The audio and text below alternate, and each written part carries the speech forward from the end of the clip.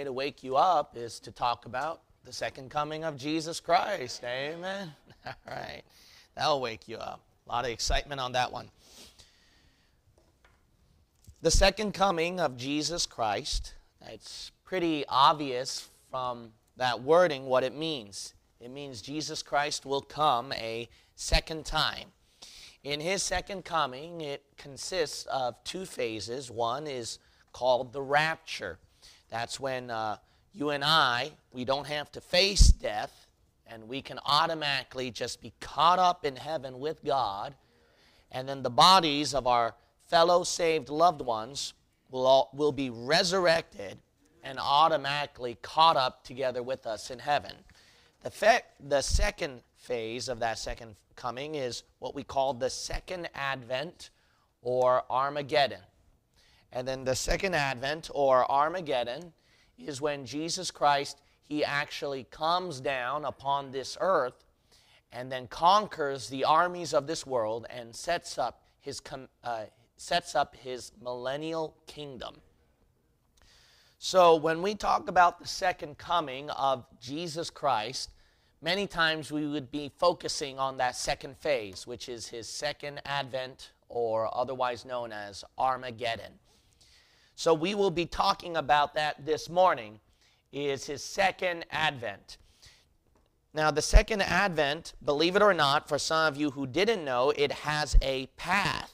Now what do I mean by it has a path? What that means is when Jesus Christ comes down on this earth, he just doesn't come straight down and that's it. As a matter of fact, when he comes down on this earth, he's going to be riding along a certain route or a path.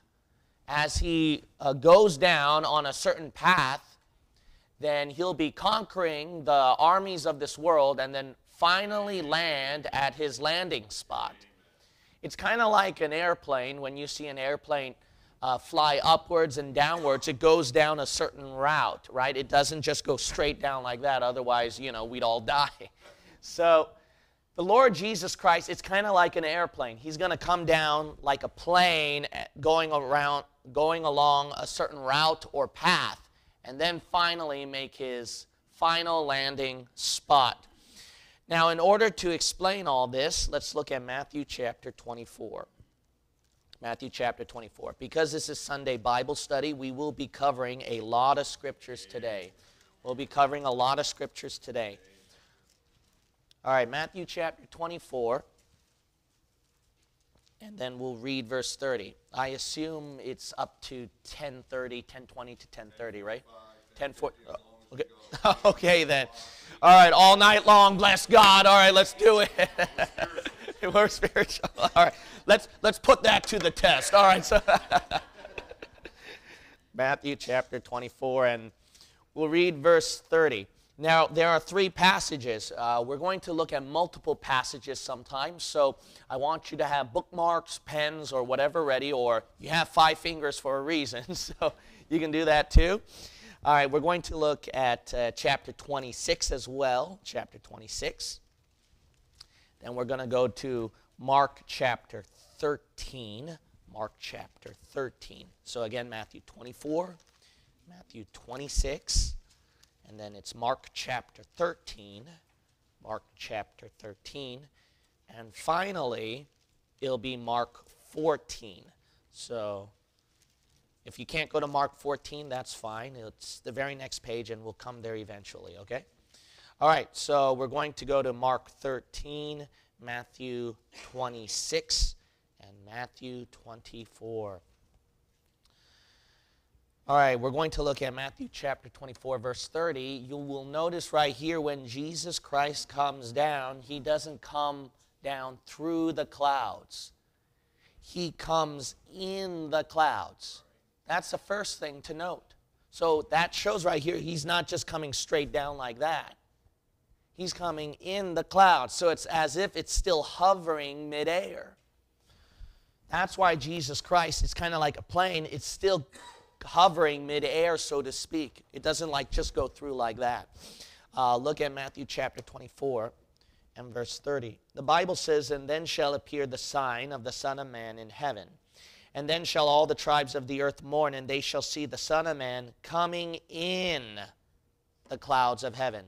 Notice he's riding along the clouds, it shows. We're also going to look at chapter 26, verse 64. Chapter 26, verse 64. The last part of that verse reads, Hereafter shall he see the Son of Man sitting on the right hand of power and coming in the clouds of heaven. Let's look at Mark chapter 13. Mark chapter 13 and verse 26. Because you already have those things bookmarked, I'm going to read them immediately, okay? Mark 13:26. And then shall they see the Son of Man coming in the clouds with great power and glory. Chapter 14. Chapter 14. And verse 62. And Jesus said, I am, and ye shall see, at verse 62, and ye shall see the Son of Man sitting on the right hand of power and coming in the clouds of heaven. Okay, so there's a lot of verses here. So first things first, we know that Jesus Christ, when he comes down, he's riding along the clouds. He's in the clouds. He's not going through it like that. So that's incorrect. He's going in the clouds. So then, he's like riding along the clouds. He's hovering midair. It shows that it's not going straight down like that. That it's because he's going to be in the clouds, he's going to be hovering midair. Hence, it shows a certain path. Now that we know Jesus Christ, he's going to be riding in the clouds, and he has to go along a certain path. How does this path work? How does it operate? Well, that's the reason why I drew out a map. And today's teaching will be covering the path of the second advent. That'll be today's title, The Path of the Second Advent. So let's look at this path and see how it operates and works. First of all, we're going to look at Revelation chapter 19 and Joel 2. There are two passages. Revelation 19. Revelation 19. The second place to be Joel chapter 2. Joel chapter 2. These are the two main passages that people will refer to when talking about the second advent, talking about Armageddon. Revelation 19 and Joel 2, they cover an army of people, of saints, who follow alongside Jesus Christ as he comes down upon this earth, and they are following behind him as Jesus Christ conquers his army. So the introductory passage that shows you everything about the second advent is Joel 2 and Revelation 19. For some of you who don't know about this, I need scriptural proof for what you're talking about. Yeah, that's very true. We can make stuff up when we preach on a pulpit, but it's another thing where we're preaching about a subject that has scriptural proof. So you have to make sure that this kind of subject, this topic, is real, is biblical, scriptural, not because it sounds Christian. Because that's why a lot of people go for the hocus pocus stuff on purgatory, and Jesus Christ transforms himself into literal flesh when you eat the cookie. I mean, people go along that because it sounds Christian. You might as well say Jesus did a saber war with Darth Vader and people will nod their heads and believe it. But how can you distinguish and find out what's true and false? One is supported by the Bible. Another one is completely come up out of thin air and it's completely fiction. So you have to look at the scriptures. Second Advent sounds nice and everything, but you have to have scriptural proof. So Revelation 19 tells you the scriptural proof. It tells you the story. Revelation chapter 19, verse 11. And I saw heaven open, and behold, a white horse, and he that sat upon him was called capital, faithful, and true. See capital letters there? So that's God. That's God. And in righteousness he doth judge and make war. So notice he is coming down to make war. out of heaven. He's coming down. Hence it shows second coming. His eyes were as a flame of fire, and on his head were many crowns, and he had a name written that no man knew but he himself.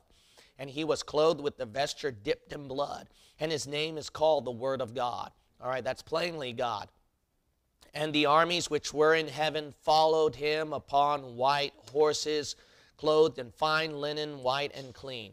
Notice right here that when Jesus comes down out of heaven, he has a bunch of armies following along with him, riding along white horses, riding on white horses.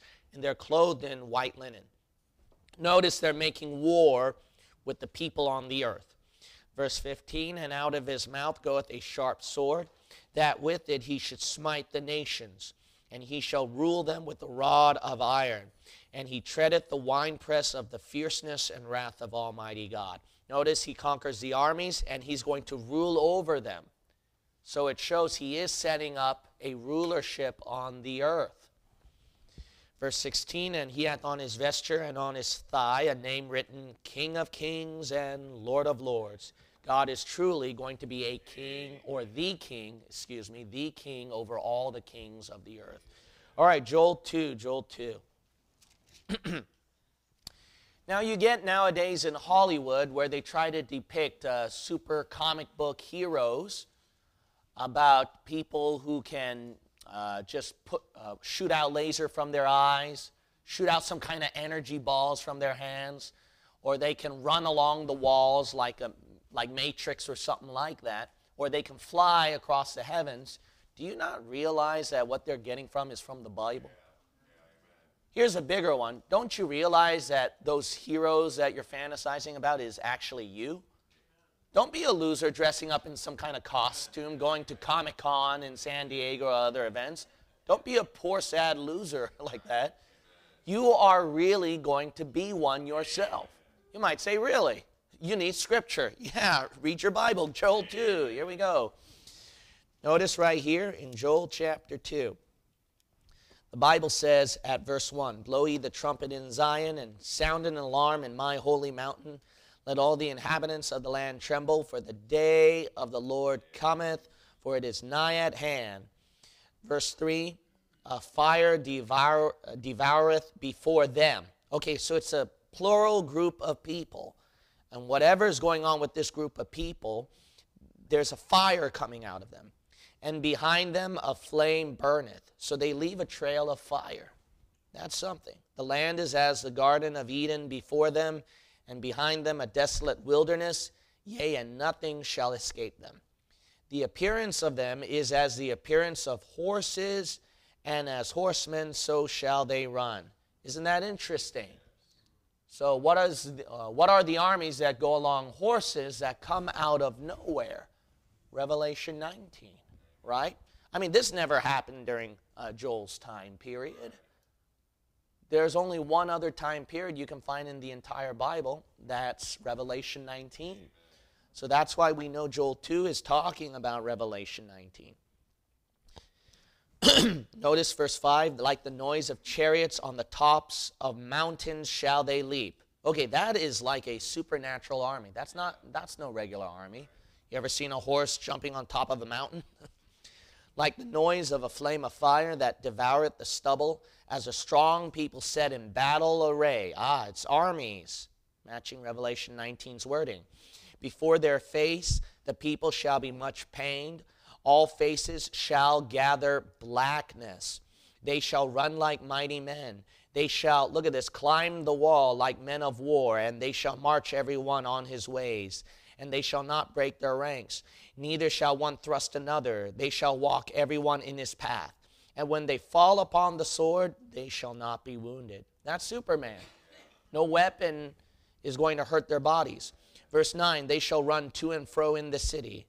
They shall run upon the wall. That's Matrix. Where they get all that ideas from? And they shall climb up upon the houses. They shall enter in at the windows like a thief. The earth shall quake before them. The heavens shall tremble. The sun and the moon shall be dark, and the stars shall withdraw their shining. And the Lord, here's the key, and the Lord shall utter his voice before his what? army. Okay, there's no doubt that's Revelation 19. That's Revelation 19. God and his army coming down out of heaven and then shaking up the whole earth. That is definitely Revelation 19. For his camp is very great, for he is strong that executeth his word. For the day of the Lord is great and very terrible, and who can abide it? No one, no one, because you got this army of supermen coming down. So that's fascinating, isn't it, about the second advent? You didn't realize that before, did you? When you come down, this is the fiction, this is the story about Superman coming down like this, but you got to realize that's you. That's you. So when you come down, that's why there's a song that goes, when we come down, that we're going to be flying like Superman. There's a song that does that. All right, we're also going to look at Habakkuk chapter 3. Habakkuk chapter 3. And then your second hand to go to Genesis 1. Genesis 1. Habakkuk 3. And then also we're going to look at Genesis chapter 1. All right, let's explain the path. First things first, I already gave you the introduction that there is such a thing called the second advent. That's what I laid out. Secondly, I did explain that who's going to be participating in the second advent. God's going to be coming down, and you are that army of supermen. That's fascinating. But remember this, in order to start this map, we're already up in heaven, right? If we are up in heaven, then it's not going to start a path coming out of the clouds. That's not how it starts. We have to come out of heaven. That's where it starts. If we come out of heaven first, then think about this. We have to go through what is called the sea of glass. You have to go through the sea of glass first in order for you to fly across the galaxies and the universe and then ride along the clouds as you go along the path of this earth. Now you might go, sea of glass, what is sea of glass? I'm glad that you asked, so we're going to look at these passages right here. Didn't you know that out in outer space over there, in the universe, that on the edge of the galaxies and the universe, there's a huge body of water, and that's not even science fiction, that's not even question. Scientists have discovered that. They said beyond the far outreaches of the galaxies and the universe, they say that there's a huge body of water. So that's no question in our minds. And as you go out in the edge of space more and more, it gets more cold when you get further away from the sun, right? So hence it can explain the frozen sea. But that all sounds nice and dandy. We need scripture to prove that, right? So let's look at some passages here. First of all, go to Habakkuk chapter 3, and then I'll explain right here why. I'll explain why there is a sea of glass. As a matter of fact, Genesis 1 already told you there's a sea of glass. You just didn't notice it. All right, first things first, Habakkuk chapter 3, and then we'll look at verse 3.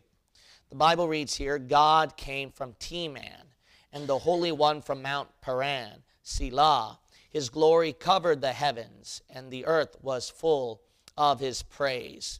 And his brightness was as the light. He had horns coming out of his hand, and there was the hiding of his power. Before him went the pestilence, and burning coals went forth at his feet. Now notice that the wording right here matches really well about the second advent. If you looked at the previous verses, we mentioned that Jesus Christ, he's coming down in brightness, correct? And then we read at Revelation 19, Joel 2, he's coming down with fire, right? So notice right here when it says God is coming, Habakkuk 3 verse 3 started out God came, right? So when God is coming, and then notice the wording right here, brightness and fiery, you can automatically figure out that this is talking about the second advent then. But let's keep reading, and then you'll notice it more and more. Look at verse 6. Verse 6.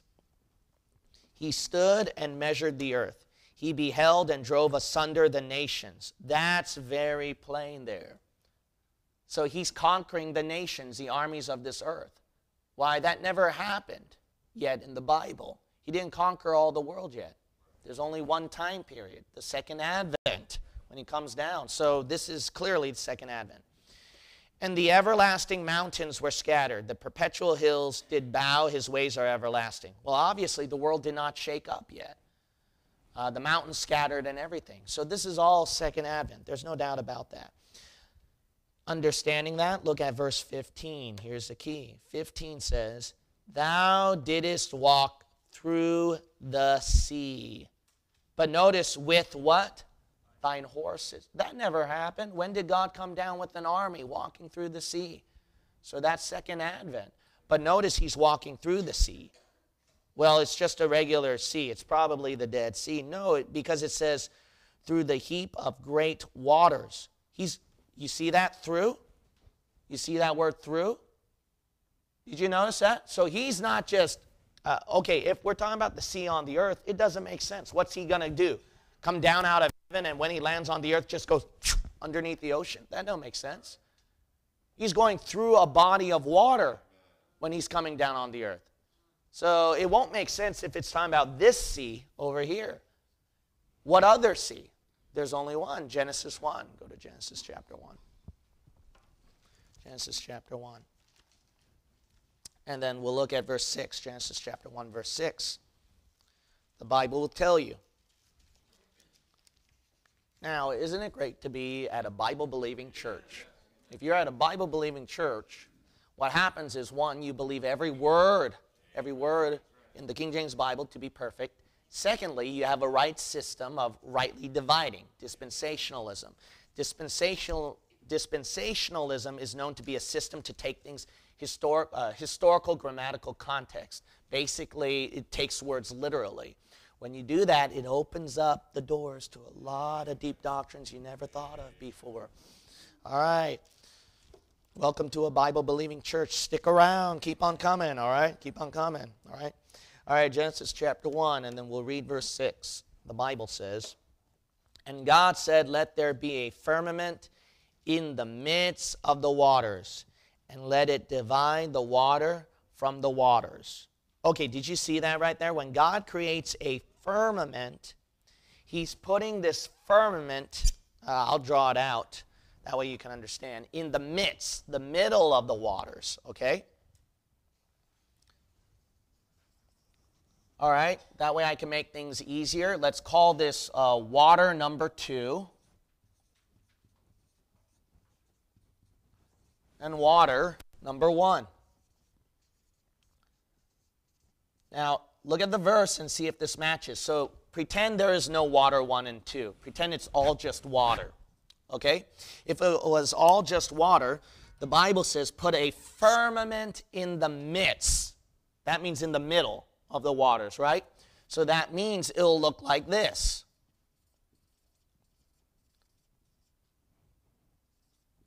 That's why it splits the waters. It says divide the waters from the waters.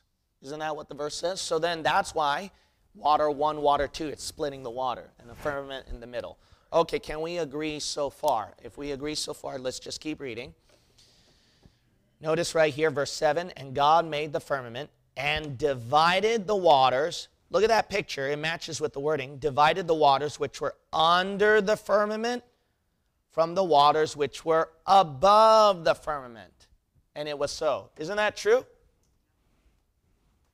Right? Waters under the firmament, waters above the firmament. So this makes sense. What's this firmament then, right? Look at this. We're going to look at verse 14. And God said, let there be lights in the firmament of the heaven to divide the day from the night, and let them be for signs and for seasons and for days and years, And let them be for lights in the firmament of the heaven to give light upon the earth. And it was so. And God made two great lights, the greater light to rule the day and the lesser light to rule the night. He made the stars also. Oh, there's your universe right here. There's your space right here.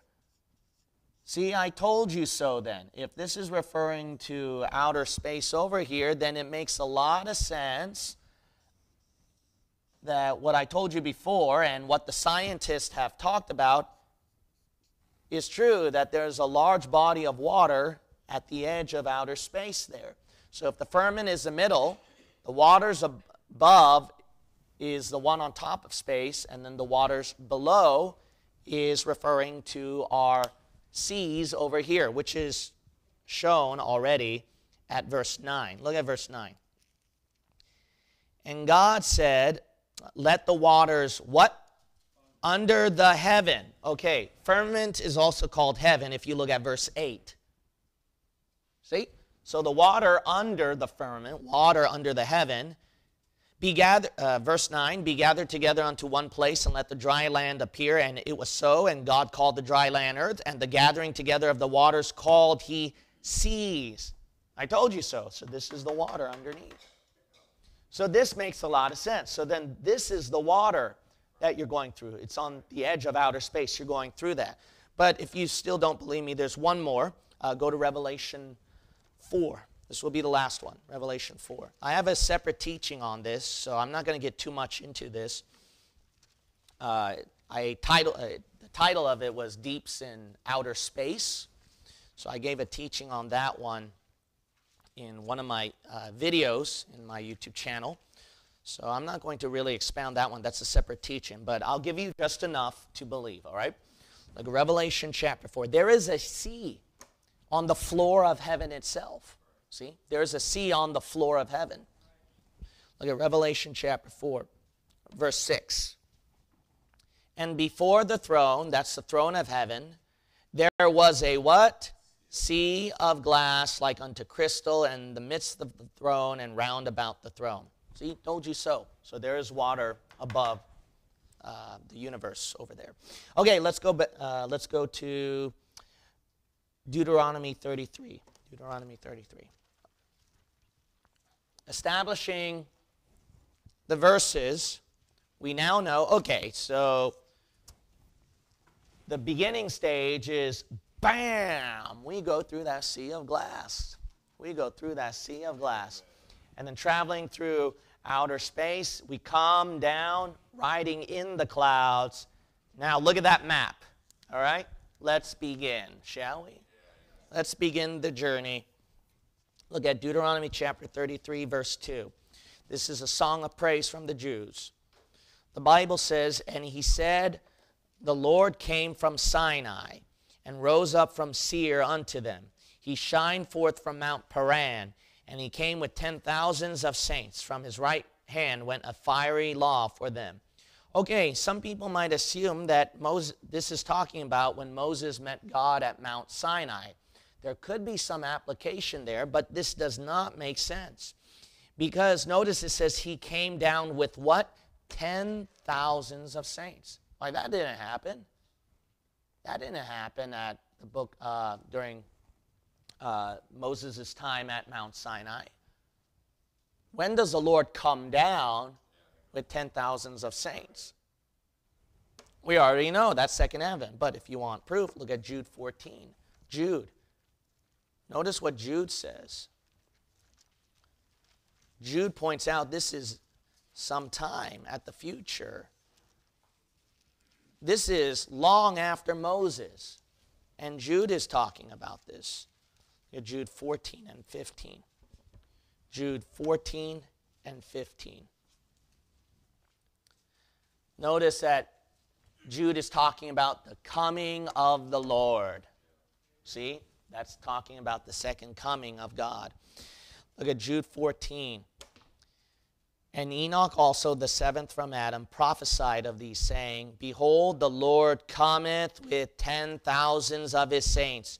Notice it's to conquer the world. Verse 15, to execute judgment upon all, and to convince all that are ungodly among them of all their ungodly deeds which they have ungodly committed, and of all their heart's speeches which ungodly sinners have spoken against him. Why, that's clearly the second advent right there. That's clearly the second advent. So what Moses, if we go back to Deuteronomy 33, what Moses is talking about at verse 2 of chapter 33, that when God comes down at the second advent, he's going to start at Mount Sinai. You notice that? He's going to start from Mount Sinai. Hence, we start right here.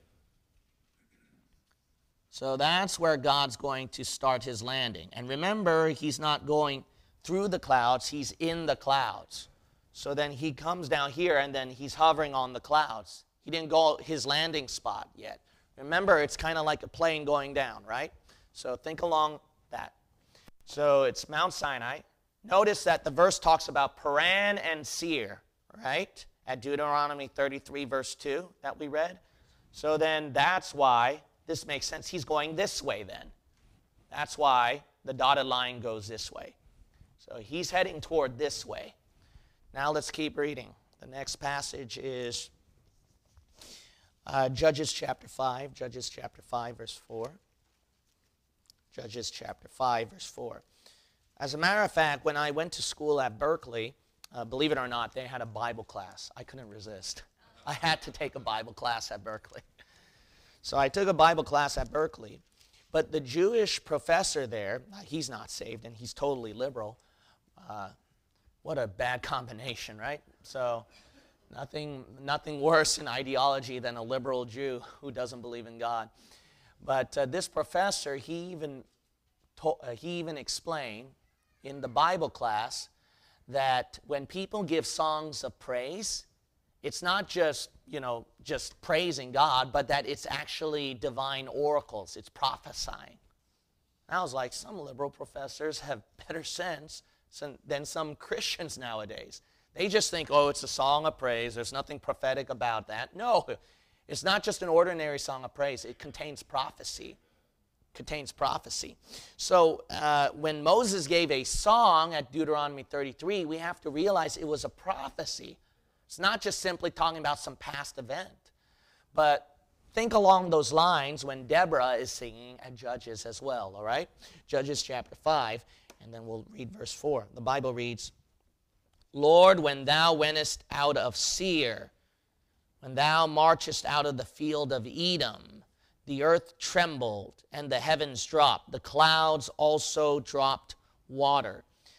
Notice verse 5. The mountains melted from before the Lord, even that Sinai from before the Lord God of Israel. Now, notice right here that the Lord, he never came out of Seir and Edom, right? I mean, another thing is, notice that the mountains didn't melt and the clouds dropped water, earth trembled. There wasn't anything catastrophic on the earth. That never happened yet, unless they're prophesying, unless it matches with Deuteronomy 33, that song about the Lord coming out of Sinai and Seir. What do you think would make more sense? It makes more sense that this is matching with Deuteronomy 33. That they're both singing about the same and prophesying about the same thing. So, we see right here at Judges chapter 5 that he's coming out of Seir and Edom. So, we already established Seir from Deuteronomy 33. Deborah, when she's singing that song along with the Israelites, they also added another one. They said Edom, okay? So Edom is along that direction as well. So let me write down Edom. Edom is like a little bit above.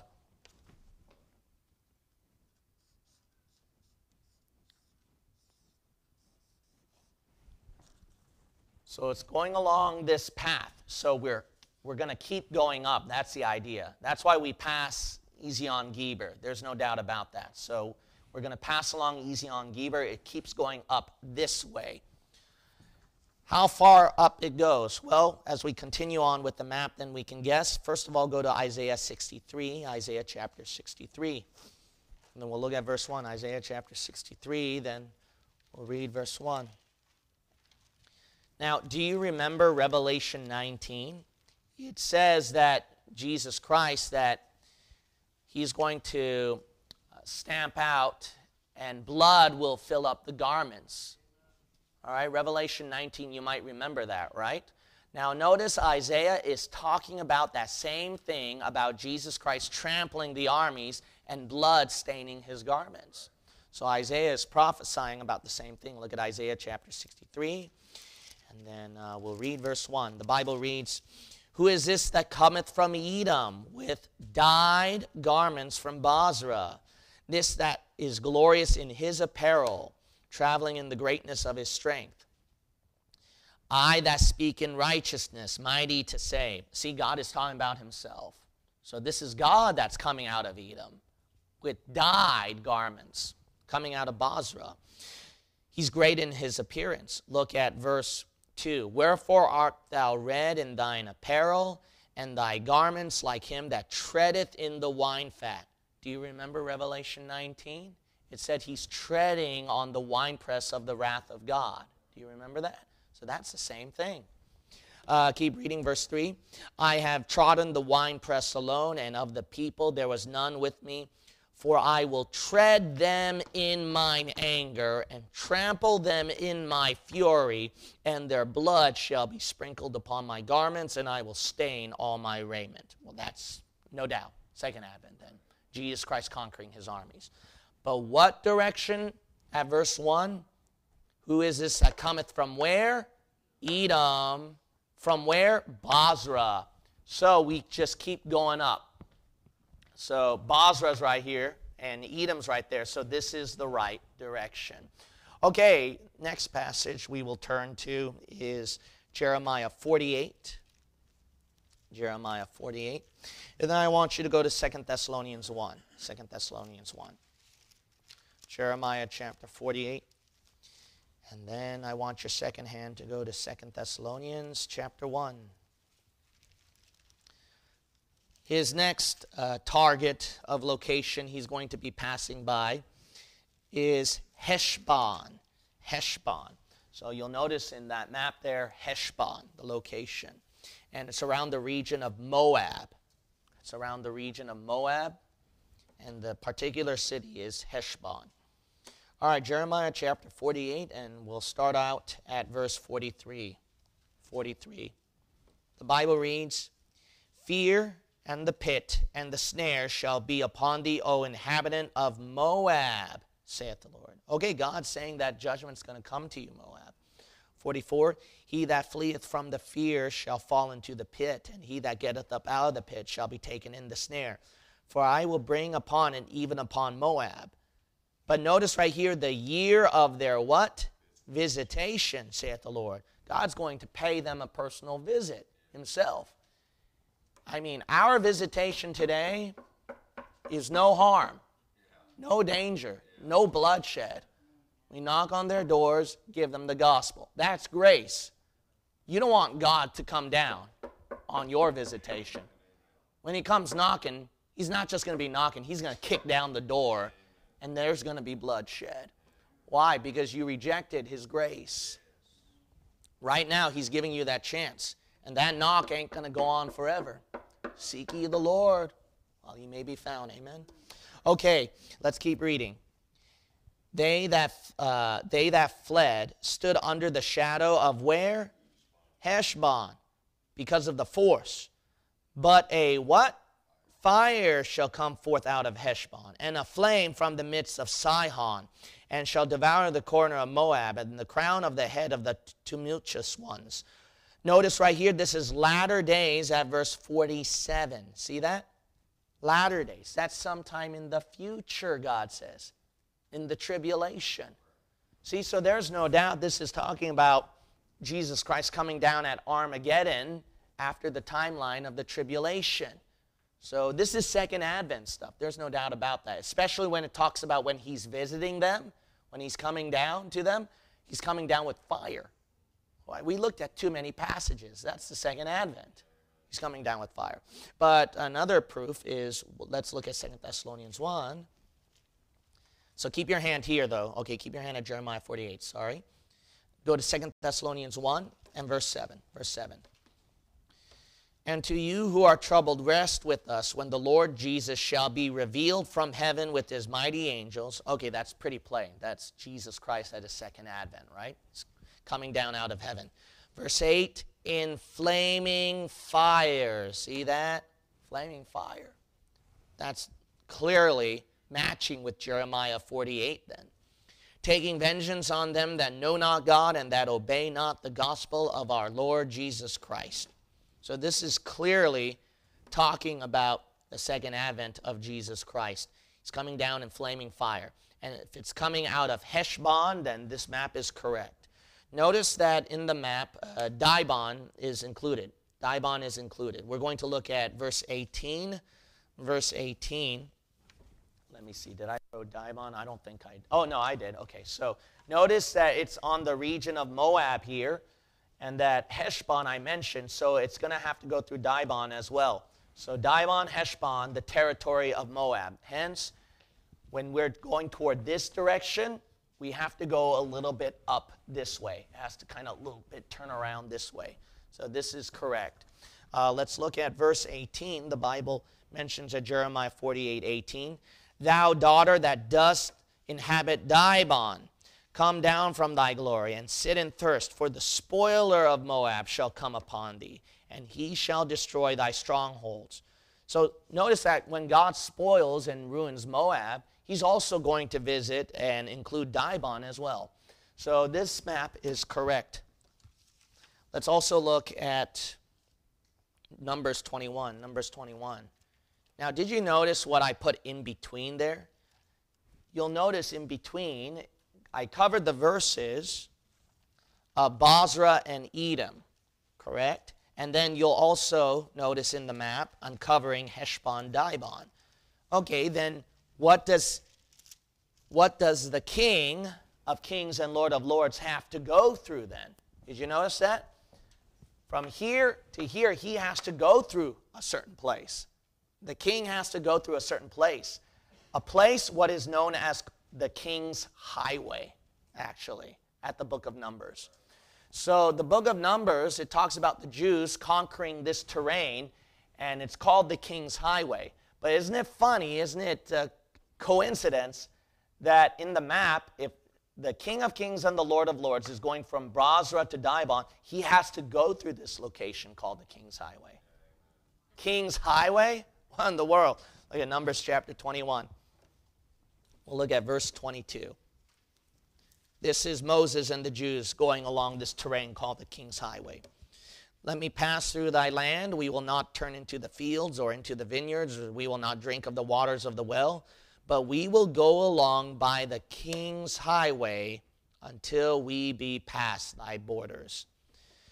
So the Bible calls it the King's Highway. But man, ain't it a coincidence when the King of Kings and the Lord of Lords go along his path, his route, his highway, that he's like, you know, I'm going to pass through this territory called the King's Highway. It's just appropriate. Strange, man. That's something, isn't it? That's so cool. All right, let's look at Zechariah chapter 14. Zechariah chapter 14. And then I also want you to go to several more places. We're going to look at Acts chapter 1. Acts chapter 1. So Zechariah 14, Acts chapter 1, and then the last passage to be Habakkuk 3 again. Habakkuk chapter 3 again. We're going to look at Acts chapter 1, Habakkuk chapter 3, and then also Zechariah chapter 14. Zechariah chapter 14. Now notice it shows his landing spot.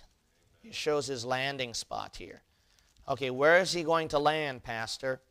He's going to land at Jerusalem. But along the way, he's actually going to land on the Mount of Olives, and then he's going to make his final spot, Jerusalem. Look at this. This is pretty cool, all right? Because God just comes down on this mount. Why? He wants to make a stop on this mount, not as his final resting place, but to just split the mountain in half. He wants to just split the Mount of Olives in half. I mean, didn't we read the passages about the second advent? The mountains have to tremble. So God's going to literally do that. He's going to step on the mountain, the Mount of Olives, and split it in half. So let's look at the passages. Zechariah chapter 14, and we'll read verse 3. The Bible reads here, "Then shall the Lord go forth and fight against those nations as when he fought in the day of battle." Okay, that's plain. That's the second advent, right? He's conquering his armies. Verse 4, "And his feet shall stand in that day upon the Mount of Olives." His feet's going to land there, which is before Jerusalem on the east. And the mount, look at this, "and the Mount of Olives shall cleave in the midst thereof toward the east and toward the west." It's saying right here that when he steps on the Mountain of Olives, it's going to split in half, one toward east direction, one toward west direction. Man, that's something. I never read that in the Bible. Well, why didn't you? Read your Bibles. Read your Bibles. "And there shall be a very great valley, and half of the mountain shall remove toward the north, and half of it toward the south." One's going to go south, one's going to go north. Half of it split. Man, that's something. Look at Acts 1. Acts 1. That shouldn't be a surprise. The shining ones told the apostles that, actually. Acts chapter 1 and verse 9. "And when he had spoken these things," that's Jesus, "while they beheld, he was taken up, and a cloud received him out of their sight. And while they looked steadfastly toward heaven as he went up, behold, two men stood by them in white apparel, which also said, Ye men of Galilee, why stand ye gazing up into heaven? This same Jesus, which is taken up from you into heaven, shall so come in like manner as he seen him go into heaven." They're saying that Jesus Christ is going to come down just like when he went up to heaven. He's going to come down, boom, like that. And they were in the mount that time, actually. They were on top of a mount that time. All right, let's look at Habakkuk 3. Habakkuk 3, verse 6 and 8. 6 and 8. The Bible says in verse 6, "He stood and measured the earth. He beheld and drove asunder the nations." We already read that. That's Armageddon. But look at this. "And the everlasting mountains were scattered. The perpetual hills did bow. His ways are everlasting." Another one is verse 8. But it's not just mountains. It's also rivers. Verse 8, "Was the Lord displeased against the rivers? Was thine anger against the rivers? Was thy wrath against the sea, that thou didst ride upon thine horses and thy chariots of salvation?" Notice right here that it's also including the rivers. So the mount and the rivers. Notice this path then. If the Mount of Olives is right here, so you see Jericho. So around Jericho and Jerusalem, that's where the Mount of Olives is located. So he has to pass. Isn't that interesting? He has to pass the river, the Jordan River here. There's something significant why Jesus wanted to be baptized in the Jordan River. There's something significant when Elijah comes down in the tribulation. Before he got raptured up to heaven, in the book of Kings, he had to go through the Jordan River. There's something significant about the Jordan River. So many interesting stuff. That's where Joshua, where he had to pass through the Jordan to enter the promised land. Joshua pictured Jesus Christ about Jehovah saves, God saves. Jesus, thou shalt call his name Jesus, for he shall save his people from their sins.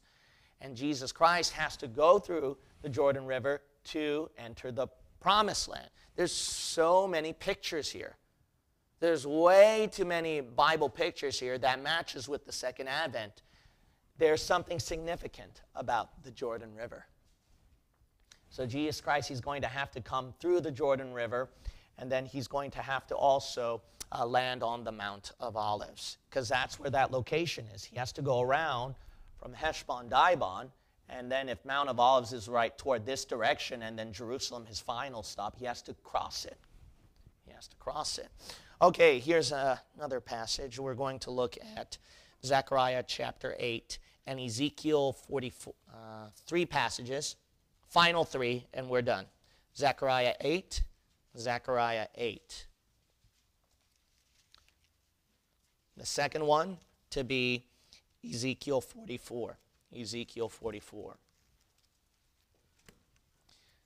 The last one, John 20. John 20. Again, Zechariah chapter 8. Zechariah 8. Ezekiel 44. Ezekiel 44. And John chapter 20. John chapter 20. I'm making good timing. All right, here we go. Let's wrap this thing up and make it a good closing. His final stop is at Jerusalem. Why? Because he made a promise to the Jews thousands of years ago. He said that I'm going to take over this kingdom, the Jews. I don't care what people said about you. I don't care if the news media puts you at a negative light or United Nations that they're gathering together against you. I don't care what onliners talk about, that you Jews are the ones who run the world and take over everything. I don't care if the Antichrist does come out of your lineage and betray you and you get persecuted. I don't care if the devil himself will be like the second Hitler through the Antichrist and wipe you all out with another Holocaust. I don't care what they say. I made a promise to you, and I will come back again and reign as King of Kings and Lord of Lords, and I will rule over this kingdom. He made a promise. Look at Zechariah chapter 8 and verse 22. The Bible says, "Yea, many people and strong nations shall come to seek the Lord of hosts in where? Jerusalem." Oh, isn't that funny?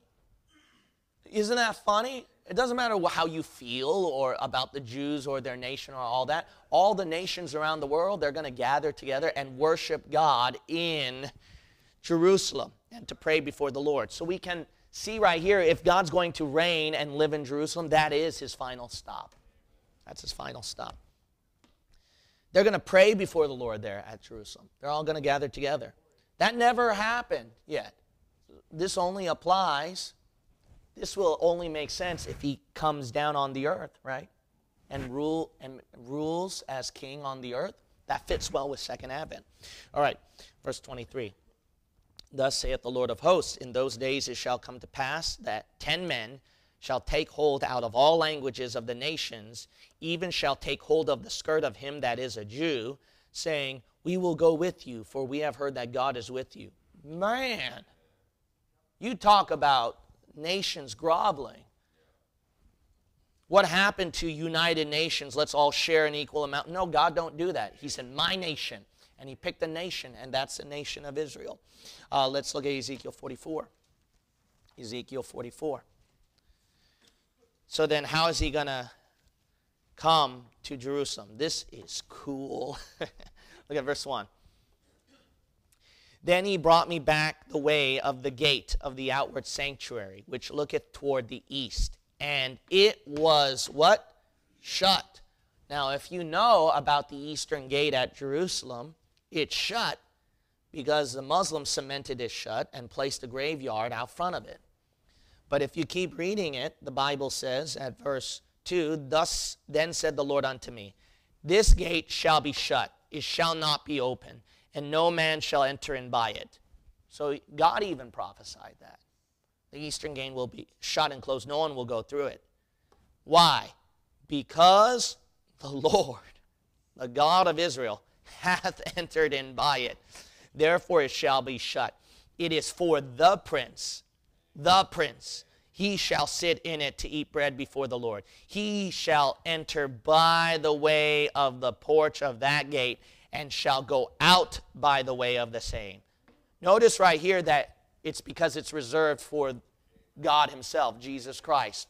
So that eastern gate is going to be cemented shut, always closed, but it doesn't matter what you put in front of it or the Muslims do with that and block it all. No, God's going to go ram right through it. That verse says, it's so cool. He says he's going to enter by the way of the porch of that gate and go out by the way of the same. How are you going to do that when it's cemented shut right now? Not a problem for the Lord. He's going to go through it like a wall, like he did that before. Look at John 20. John 20. He did that before. John chapter 20, verse 26. You can shut it, but you ain't going to stop him going through it. John 20, verse 26. The Bible says, and after 8 days again, his disciples were within, and Thomas with them.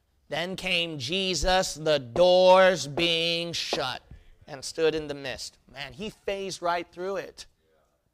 Isn't that, we read at Joel 2 about those walls, those buildings. We're just going to sneak in all of a sudden like that.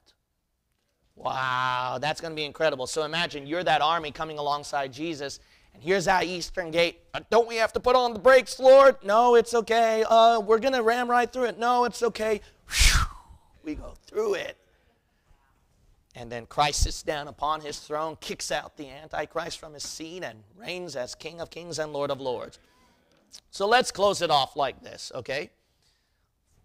Summary, with everything we looked at, this is how it's going to go. These verses teach that the Lord will come down out of heaven with his supermen saints through the waters above outer space, then crossing the nebulas and galaxies, coming down midair at Mount Sinai, going alongside Seir, up to Basra, along Edom, as they go through the King's Highway. Turn onto the north of the Dead Sea at Heshbon, through the Jordan River where he was baptized before, through Jericho, split the Mount of Olives in half, go back on his white horse again, and then burst through the closed eastern gates and sit on the throne of Jerusalem, ruling over all the world as King of Kings and Lord of Lords. Now that's the path of the second.